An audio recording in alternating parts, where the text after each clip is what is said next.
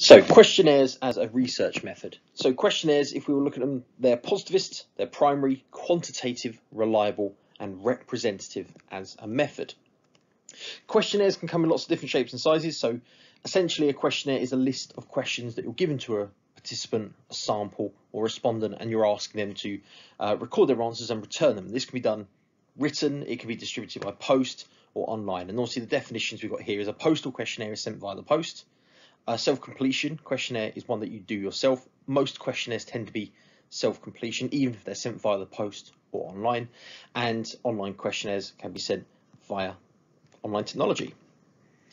Some key concepts to do with questionnaires as a research method. So they are a standardized method, which means that every questionnaire is the same. All participants answer the same questions in the same order, generally in the same format. Open questions are questions where there is no suggested answer. It's often the text box. You find them as the other style question at the end of a questionnaire, where you can write in any response you want. Closed questions, on the other hand, are the selective questions where you have a multiple choice and you have to tick the most appropriate answer. Generally, questionnaires are more likely to be made using closed questions. While you will find open questions, the level of information you receive through them is quite limited. So generally we tend to think of questionnaires as closed, which therefore leads to them being more likely to be quantitative and sort of reliable as a research method. Less likely to get qualitative data from a questionnaire.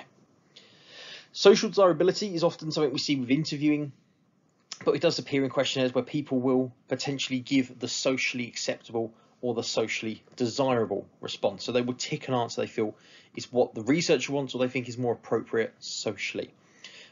Probably the most common example would be sort of NHS health surveys when it asks how much you drink or you smoke, or how much exercise you might have in a week, and people will be more likely to sort of go with the average of, I have a little bit to drink or I do a little bit of exercise, which may be the more desirable answer but may not necessarily be the truth. To operationalize questionnaires, you need to make sure that it's measurable. So you may be taking quite a complicated idea like religion, or if you think about Durkheim, taking a topic like suicide and having to turn it into something that can be measured. Now, Durkheim didn't use questionnaires, but as an example, that's quite a topic that would need to be operationalized well. So you're taking a topic and trying to make it measurable. And a pilot study is a trial run of your questionnaire, often conducted before the real survey to test your questionnaire on a smaller sample to see if it works and whether it makes sense and whether there are any challenges the sample find in answering. Now, some examples of questionnaires being used within sociology are Bowles and Gintis, who studied 237 New York high schools using questionnaires, and that was part of their Marxist studies on the myth of meritocracy, the correspondence principle. It formed part of the data for that study. Schofield did an interesting study about sexual behaviour. It was the first sexual behaviour study in the UK, conducted in, I believe it was the late 70s. And again, it was looking at sexual behaviours of younger people. And this was done via a questionnaire. But because the researcher delivered the questions, it became a structured interview. And one of the things that was found in doing so was that people were less likely to give honest answers, didn't want to respond, or gave socially desirable responses. Very similar to the Height report, which again is another study which received a very low response rate because it was testing sexual attitudes. Rutter did a study on 12 inner London schools, or inner London area schools, and this formed part of their 15,000 hour study. So it's an interpretivist approach, an interpretivist study, but using a positivist method. And last but not least, the census. So it's conducted every 10 years in the UK since 1851. The next census will be happening this year in 2021.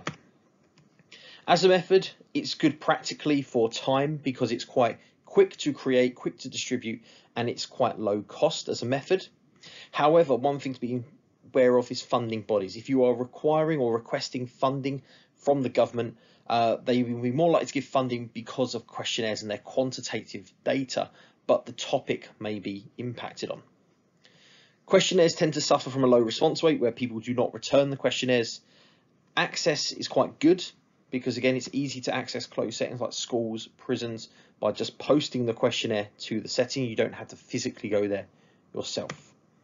Personal skills can be a strength and sometimes a weakness. So it does require very little personal skills to conduct a questionnaire, but you might need analysis skills to go through the data on a computer. You might need some skills to operationalize the topic.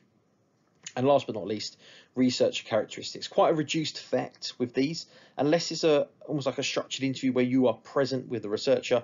The researcher's characteristic has quite a limited impact. Ethically, there is little deception.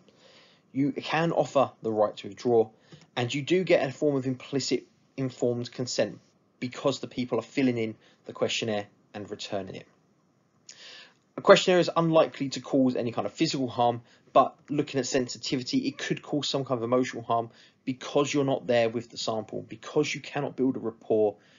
Tackling sensitive topics, maybe like abuse, mental health, could be quite a sensitive issue to go straight into with quite a kind of blunt instrument like a questionnaire. And then theoretically, positivists like it because the data is quantitative, reliable, representative, and therefore can be generalized. So large sample size allows generalizations. Interpretivists are not a fan because questionnaires tend to lack the qualitative data, the validity, and the Verstehen that they prefer from their research. And there we have it. So that's questionnaires as a research method.